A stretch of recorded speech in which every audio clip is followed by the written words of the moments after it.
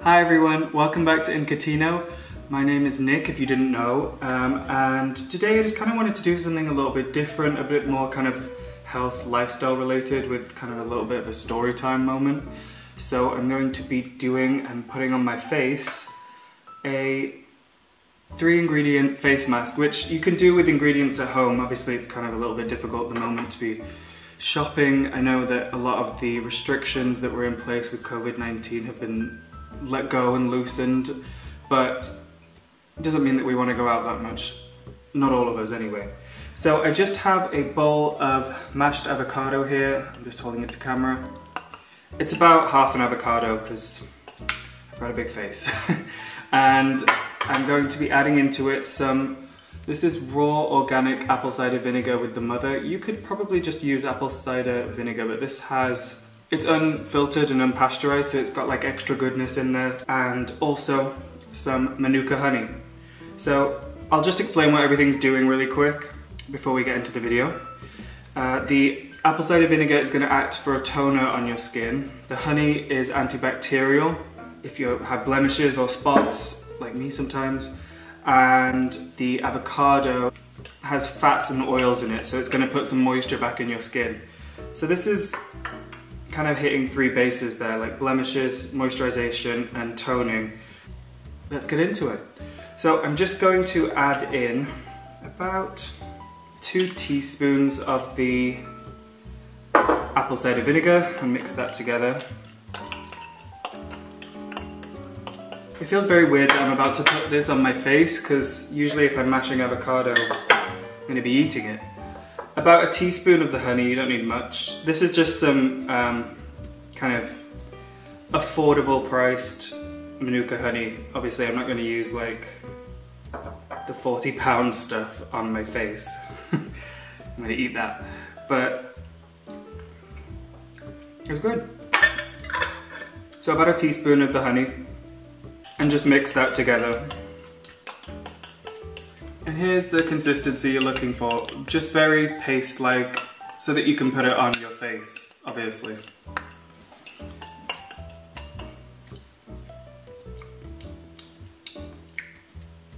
It's odd. I wouldn't eat it.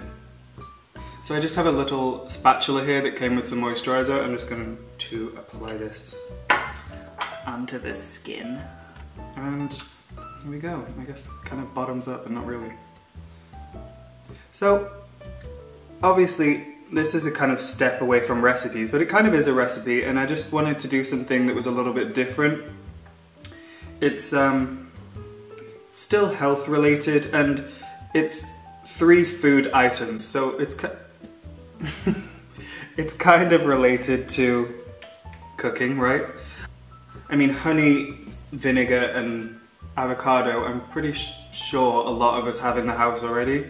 And if you've got an avocado that's going bad, or you don't really know what to do with because it's gone a little bit brown, this would be perfect for that. Just mix it with a bit of honey and vinegar and not spill it all over yourself. I should have brought a napkin. Oh, it's everywhere. Oh no, I'm melting. I feel like Mrs. Doubtfire. Hello! Okay, so I'm coming to terms with the fact that I'm going to have to change after this.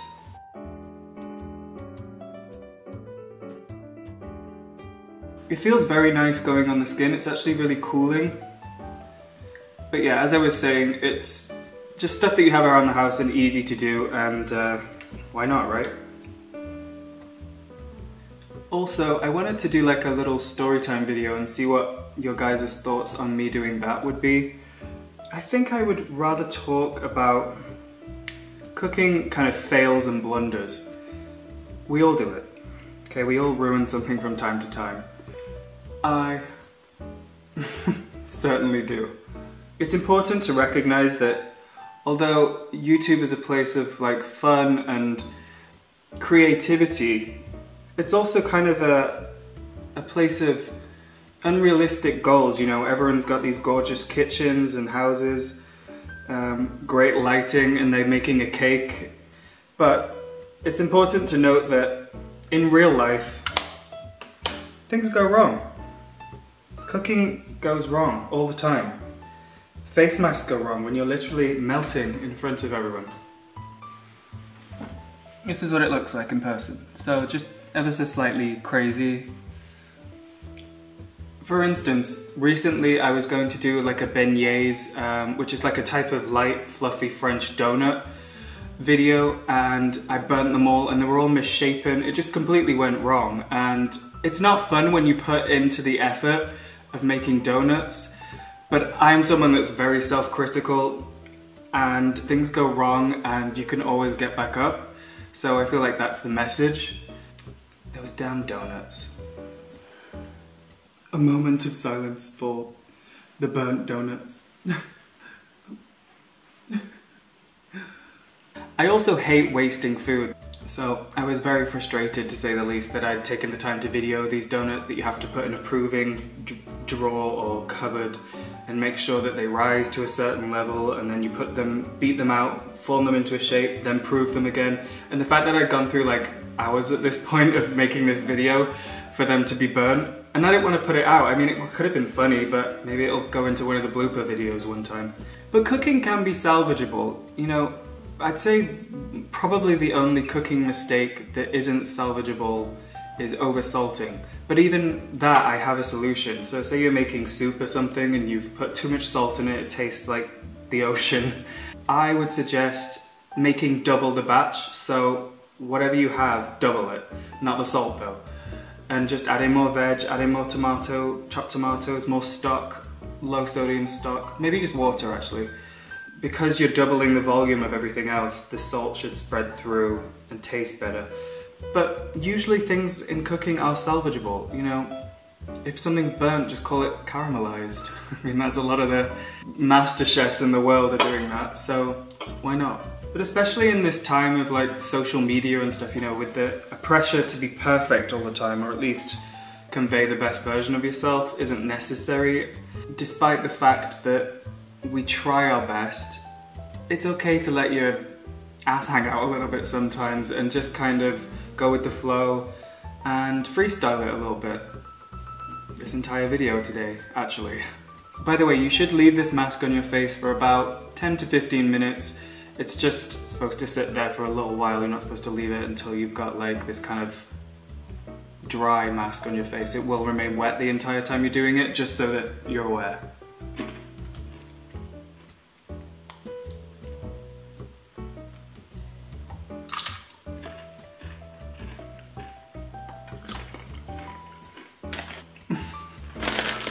I can't. That is not the recommended way of taking off the mask, but it wasn't bad. It's been about 10 to 15 minutes, so I'm just gonna have a go at getting this green guck off my face. And I'm expecting to look... This is a biodegradable wipe, by the way. Yes, they are available. I'm expecting to, you know, frog into a Prince moment, right? But yeah, as always, it's important to remember that when you're vulnerable and you show the kind of mistakes you make, usually people fall in love with that a lot more than being perfect all the time, because being perfect all the time is not relatable at all, and we all make mistakes. I'm not buying all these kind of cooking shows where everything turns out perfect all the time, and I'm sure behind the scenes things are going wrong. Okay, that's all off my skin now. How do I look? I forgot to mention earlier, when you're putting on a mask, avoid your eye area and usually your lip area, but this is fine because it's all edible and organic.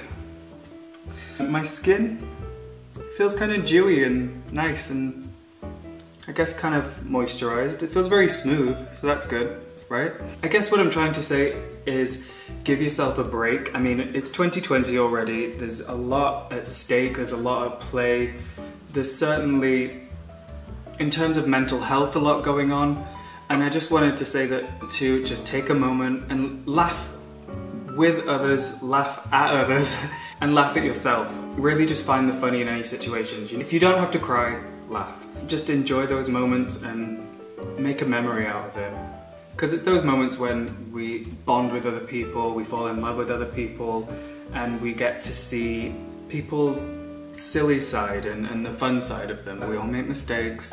As long as we keep our heart in the right place, make sure that we are standing up for what's right and justice and minding our own business at the right times, I think we're pretty much on the right track.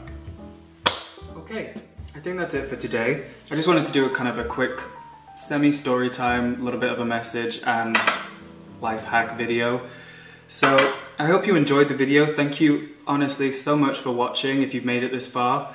Make sure to give this video a big thumbs up, subscribe if you like what you saw. If not, just keep on moving, it's no hard feelings. Comment down below, I'll put my social medias down there, and I'll see you on the next video. Thank you.